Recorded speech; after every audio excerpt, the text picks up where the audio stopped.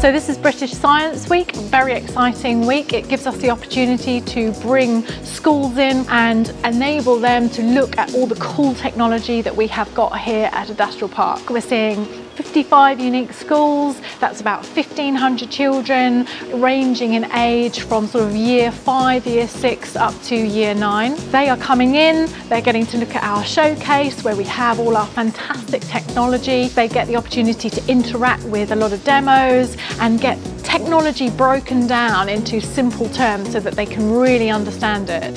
So from our point of view, the primary objective with British Science Week is to drive and stimulate that interest in science, technology, engineering, maths and computing in general, but also to put some colour and depth into them.